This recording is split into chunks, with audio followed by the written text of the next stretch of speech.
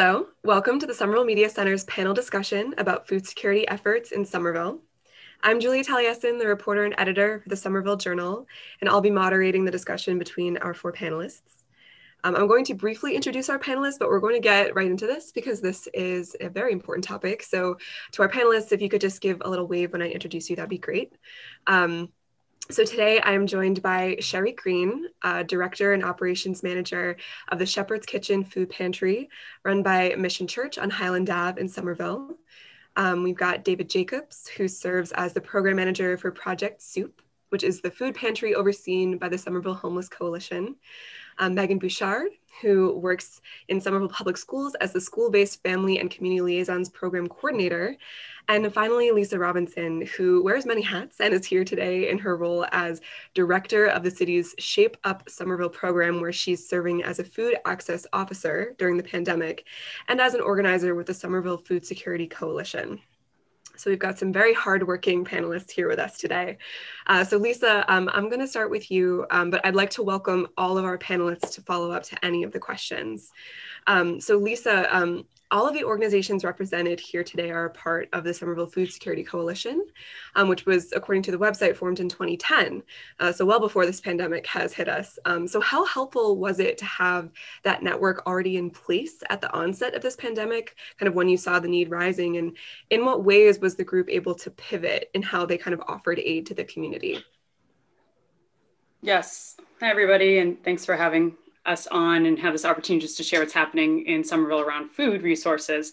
But yeah, the Somerville Food Security Coalition has been meeting for over a decade, and it's been co-led throughout that time by Cambridge Health Alliance and the Somerville Homeless Coalition, so the group that David's a part of, with the city being a partner in that work. And we've been meeting monthly for a long time. So it was really helpful to have that meeting structure in place and the relationships in place. And right when the pandemic hit, we switched to meeting weekly and kind of changed our name just to the Food Action meeting, just so that we were actually taking action. So before we were thinking about more like longer term strategies to addressing food insecurity. And this was, let's get together, let's make sure, all the players in the room, that there's a platform to share out information and to bring it back in to get feedback and to make action happen where it's needed. And you can remember earlier on, there was a lot of people who were wanting to volunteer, a lot of food donations, and a lot of people looking for food. So this was a good place to coordinate quickly, because otherwise I think, there'd just be information all over the place. And I'll just say that together, we've really done a lot in terms of food provision, but also in terms of communication, getting the word out to residents, and again, bringing it back in and making sure we're all up to date with the information. And we continue to meet. Anyone's welcome. We meet twice a month, and there's also more information on our website, the Somerville Food Security Coalition. If I may add, the fact that Lisa's representing from the city, so the 311 aspect of how citizens would get assistance has been covered by this coalition as well. So David, I actually wanted to ask you something next. So Project Soup, right, is the food pantry of the Somerville Homeless Coalition. And your partner organization, the Greater Boston Food Bank, stated on its website that 1 in 8 people in Eastern Mass is expected to experience food insecurity in 2020, just as a result of COVID-19. So can you talk a little bit about the added challenges that have been brought about by the pandemic based on what you've seen? So the Somerville Homeless Coalition is kind of getting hit both ways when it comes to this pandemic because of the lack of employment. It's having an effect on people's housing, which then ripples down to their food insecurity. So we've seen a huge growth in demand at the pantry over the last 9 months, 10 months now. Probably about a 60% growth in just that short amount of time, and including, having to get more food from the Greater Boston Food Bank, as well as distribute it through home deliveries and, more people coming to the pantry itself. So it's been a huge growth, unfortunate growth. Got it. And would you say that like, where exactly is that coming from? Is it like, what's the increase in new kind of new people needing this need versus people who may have been using these services before? What does that look like? Well, the demographics actually haven't changed percentage-wise very much. We have a lot of Latinx customers. I think that's also a function of where we are in Somerville. That's a very high population area around the pantry. So I think that's having a large effect there. Plus, it's, the nature of the work that was lost is very blue collar. And I think that is affecting the very similar populations. Thank you, got it. So Sherri, kind of you also work in the food pantry world. So Shepherd's Kitchen is another food pantry operating through the Mission Church of Christ in Highland Ave. So just looking at your organization's Facebook posts, volunteers unload and repack bags of food and then distribute that food throughout the region. So I was just kind of wondering, how far out are your volunteers going? What area are you serving right now? Thank you for having us.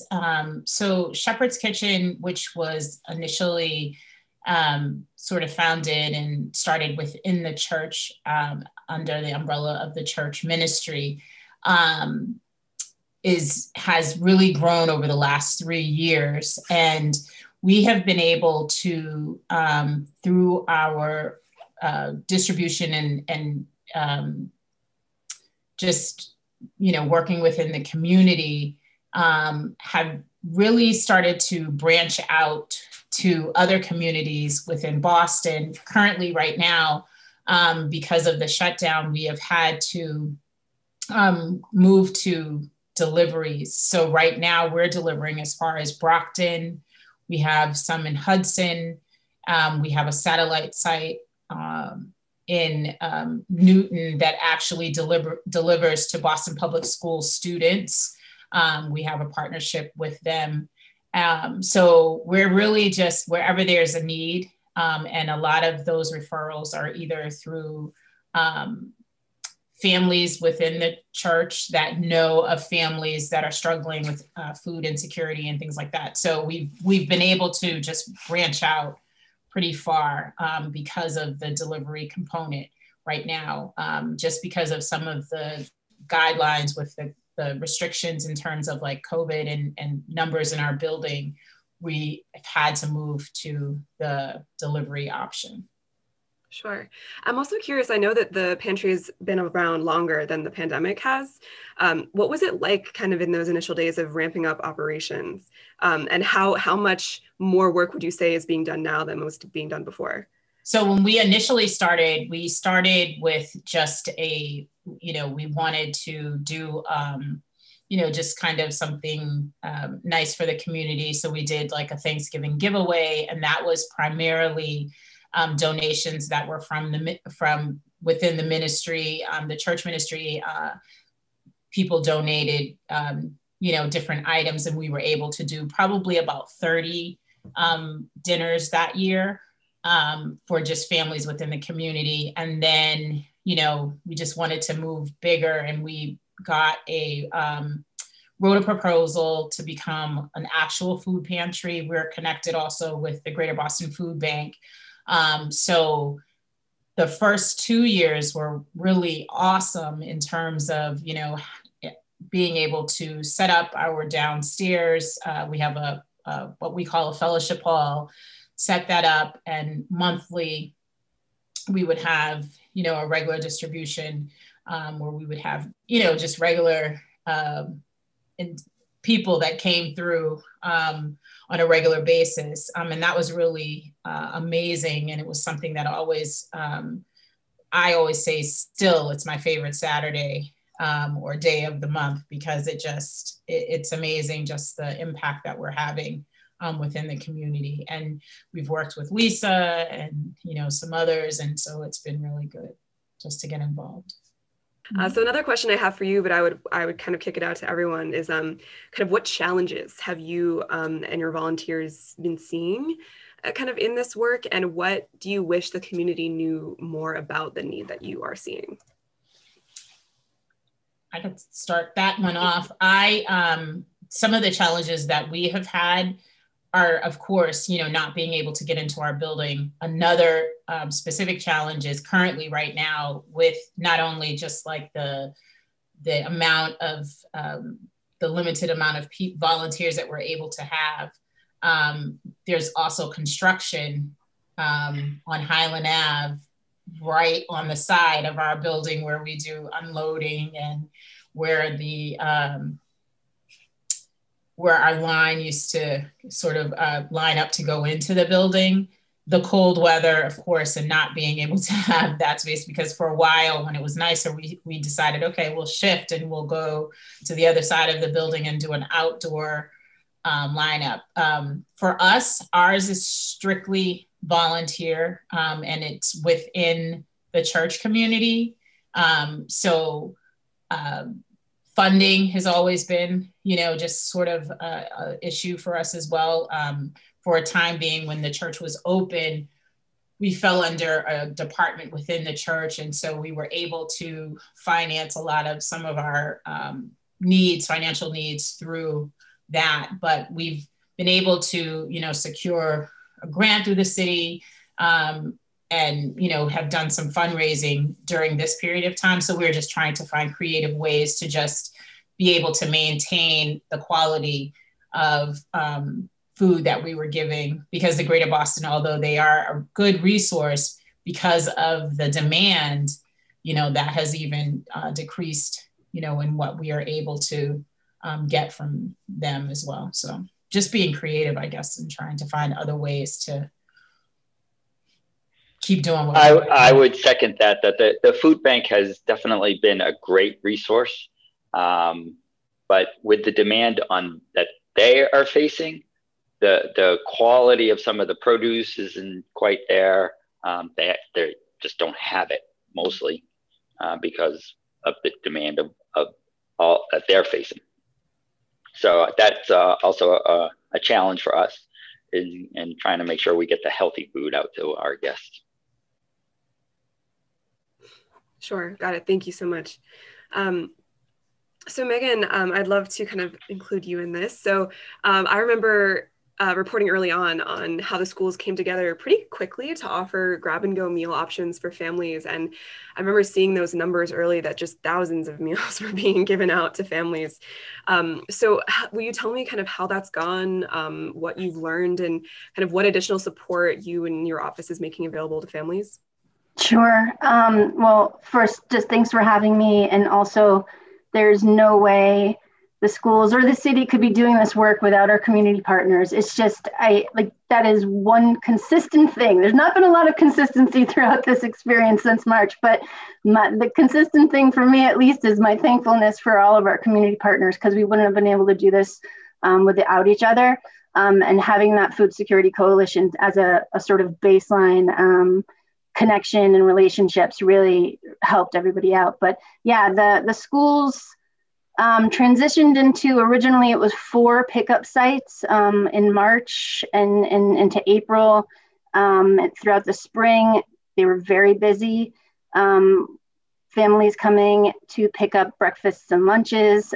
Those sites have actually expanded this fall to all pre-K to 8 schools are now distributing meals. They distribute roughly like 5,000 meals a week, breakfast and lunches to families. We've partnered with folks like Food for Free over the summer, as well as last spring, where they were giving out grocery bags for families who came to the pickup sites on Fridays. It was sort of a modified version of our weekend backpack program that the team I work with in the schools, the SFLC Liaisons, have been partnering with Food for Free on for actually quite a few years now. And this fall, we've been able to expand by quite a bit. We have generally served around like 250 to 300 students with weekend food because of the challenges with, like Sherri was explaining, volunteers and packing food and what that entails in this time of COVID. We've actually transitioned to monthly gift card giveaways to families. We're up to over 400 gift cards currently, and that's serving about 250 something families. It's quite a sort of coordination feat in making sure that families are able to pick up these resources from whatever site or school is closest to them. The liaison team has been doing amazing work with that. But the SFLC liaisons, which is a school-based position, are part of a much larger network, not only the whole of the SFLC, which is the Somerville Family Learning Collaborative. We run programs for all ages. So really it's about this network of relationships and supports for families, and everybody's always talking to each other about who's helping which family, and if they have one child in one school, but they have children in another school, are we all talking to each other? Our school-based partners, the administration teams, the counselors, the nurses have just been amazing about referring families for any kind of food access supports they need, whether it's signing them up for this like modified backpack program, having phone conversations with families about how to access, community supports, whether it's directions to Project Soup and what are their open hours, or, how to access, Shepherd's Kitchen, but also with new benefits like the pandemic EBT, and families, receiving this letter in the mail and this card, and some families were not familiar with it, and just walking through families through the process of activating the card, how to use it in local stores, when to check, balances, how to check balances. All of that information has been a huge part of our work since March. Wow, that's incredible. So really just supporting families through every one of these processes, it seems, all the different avenues available. Wow. Thank you, Meghan. So I want to kind of kick this out to all of you. You're all, in different ways and in your own areas on the ground, really doing this work. So I would love to know kind of where are you seeing the most need, and what does it look like, and what are the roots of this need, and kind of in this work, do you think we're missing anyone? Is there anything we could be doing better? So what do you have to say on that? Anyone can feel free to start. I think I just want to reiterate what David had mentioned before. The need is much greater than it used to be. That's what we're seeing in the schools, working with families, and it's multiple needs. It's folks who are struggling with food also need support and accessing rental assistance. And it may also be a family that also needs help supporting their child accessing the remote learning that's happening for their child's school.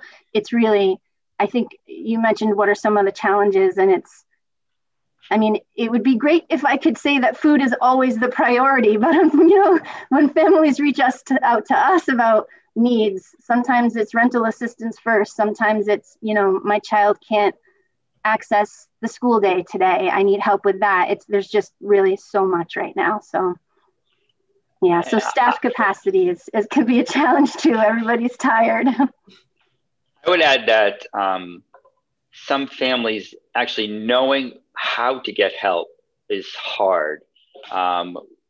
We've had customers come to us and say, oh, I didn't even know this was here. So getting the word out that there is help, access to 311 that Lisa's providing is terrific. So just making sure that people can know what resources are available to them is a challenge. I would also say that, echoing what everyone has said, that also, we have the resources for food in many ways, but then there's all the other toiletries and cleaning supplies and PPEs and everything that's going to keep people safe is huge. And I think, Sherri and David can speak to this better, but often, grants are there to support buying food, not so much all these other things. And that's where, community support has been huge, and people wanting to donate items. And, we have a call out right now for cleaning supplies so that can go out to families to, try to reduce transmission, for example. Yeah, cleaning supplies and toiletries are always the top of our donation list. Being newer to this sort of coalition, that I feel like Somerville has done a really good job. I know that my email is always full of emails from either the Food Coalition or other resources. So I feel like Lisa and her team has done an outstanding job at really connecting us all and making us aware of ways that we can be involved. I know that Shepherd's Kitchen is always looking for ways to really be involved. So, we're available and here. But I think that Somerville has just really done a really good job. So shout out to them. Awesome. We love snaps.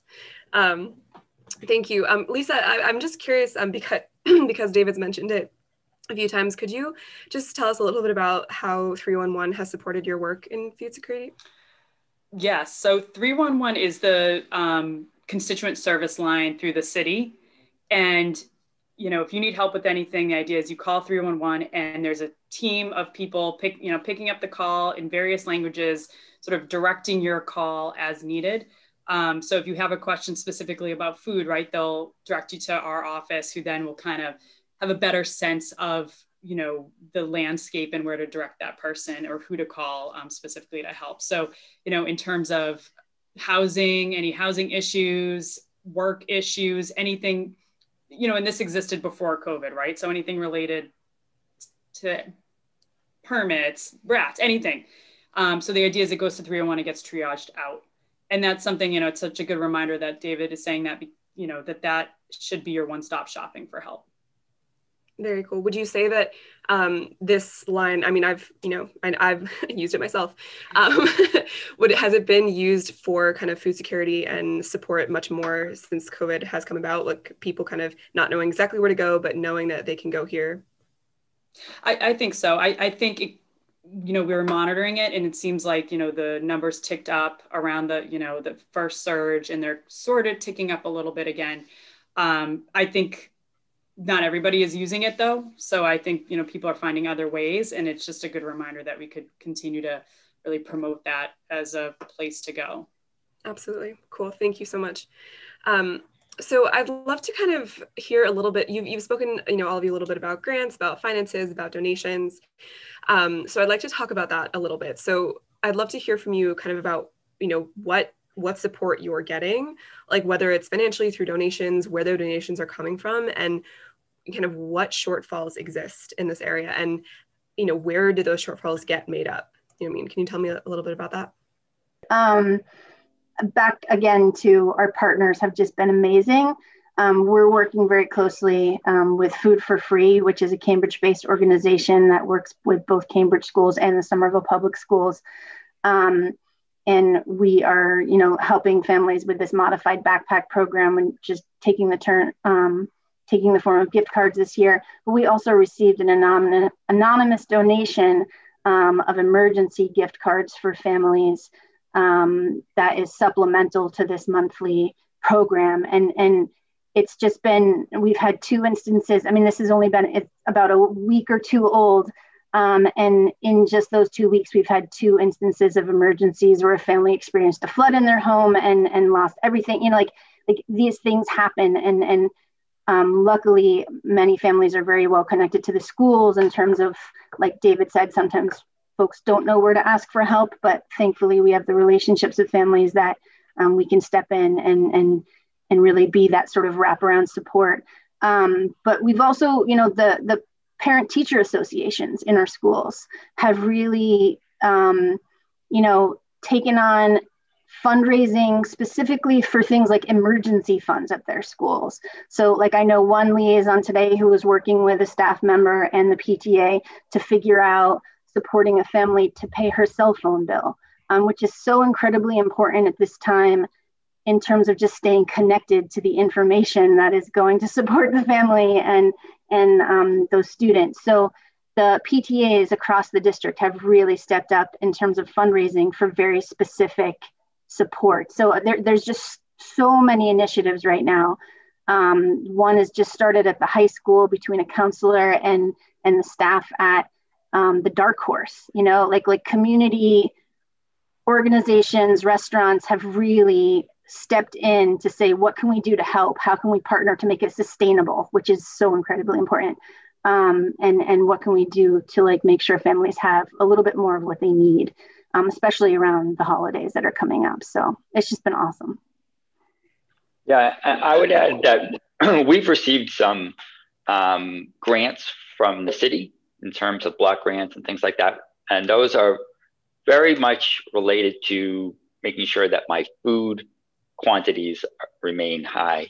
The issue I'm seeing is around non-food items, such as toiletries and as Lisa was mentioning, cleaning supplies. So getting these types of supplies out to our clients is our number one donation request. And we've had some corporations that have jumped in with some really generous donations. GLX, Santana Properties, things like that have really, jumped in and really done some nice donations to us of toiletries and cleaning supplies that we've been making sure it gets out the door. So that part, the community's really been doing what they can to help us out, and that's been great. I would just add to that, we've also received a grant from the city, which was, being new, our first grant, which has been a little challenging, just in terms of, because we're strictly volunteer, strictly nonprofit, so it's a reimbursable grant. So it's, just putting it, we didn't have any money, which is why we applied for the grant, but then you need to, reimburse yourself that money. So it's just been a challenge, and we've sort of had to find creative ways to, get that monies. But we were able to, we did get a donation, just sort of an anonymous donation of gift cards. And I just did a raising money on, for Giving Tuesday through like a GoFundMe type thing. So people have been generous in terms of just, friends, that believe in, what we're doing, things like that. But that has probably been one of the biggest challenges, just being able to, do some of those things that require funds. The food is great, like David and Meghan said, but, just those other needs that people have, like for Thanksgiving, because we weren't necessarily able to have our normal distribution and give out all of the food. We did turkeys and gift cards, but being able to get those gift cards costs money. So I just want to highlight that all of our food pantries and food organizations in Somerville, if you go to their website, they all have, a button to donate. So anyone watching this, if they wanted to donate, go there, please. Thank you. Exactly. So that's exactly, I was going to kind of wrap this up. We're coming to the end, but you mentioned, toiletries, gift cards, cash donations, that you have the flexibility to buy whatever you don't have enough of.